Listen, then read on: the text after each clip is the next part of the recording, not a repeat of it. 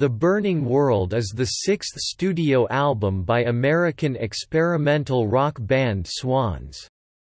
It was released in 1989, through record label Uni Records, the band's only major label release.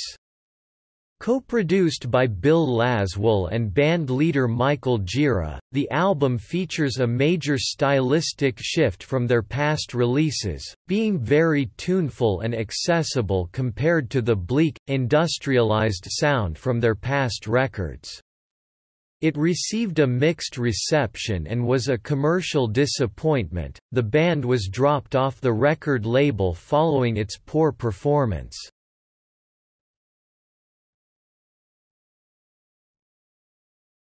Topic: Background and music.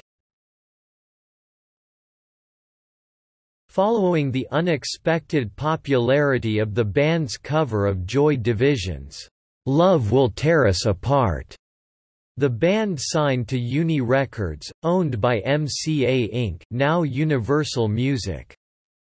Due to Uni's insistence, Swans leader Michael Gira co-produced the album with bass guitarist Bill Laswell.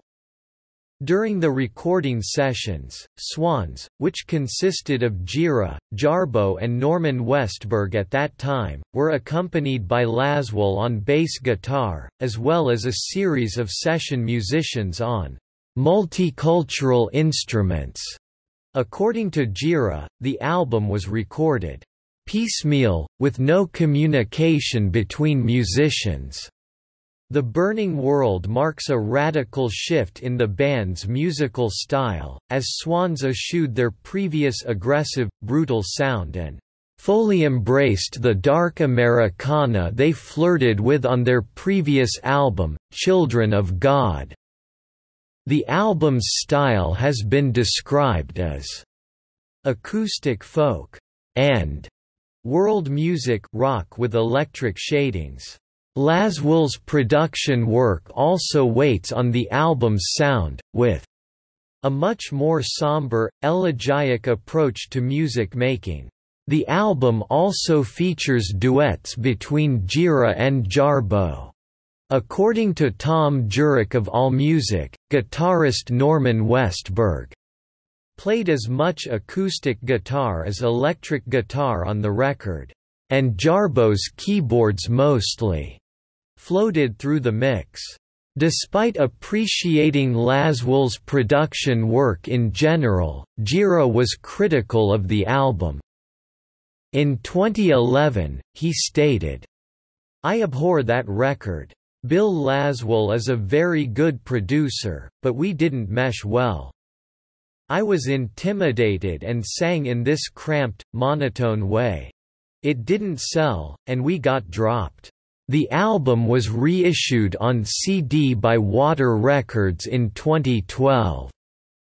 Despite Gira's reservations about the record, the track "God Damn the Sun" has remained a favorite in his solo performances.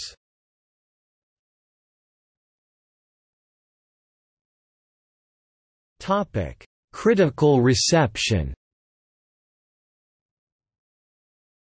The album received mixed to positive reviews from music critics, who often criticized Bill Laswell's production.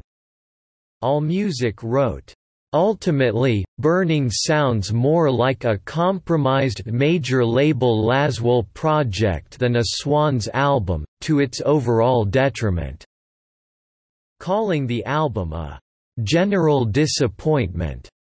On the other hand, Trouser Press was favorable, writing, "The Burning World benefits a great deal from the world music instrumentation and structural abilities Laswell brings to it. The arrangements are uniformly strong, the gentler sounds don't strike one as a compromise, and the cover of Blind Faith's Can't Find My Way Home is both apt and surprising," ultimately calling the album a nice one that's almost as haunting as it wants to be.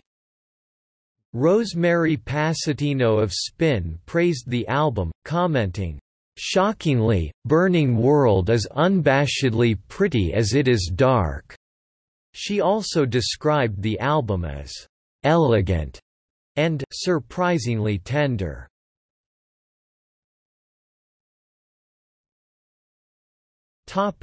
Commercial performance.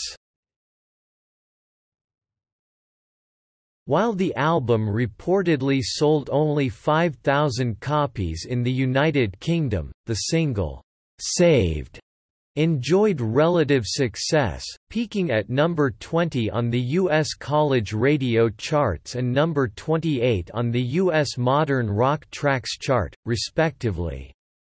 Following the commercial disappointment of the album, the band was dropped from Uni Records.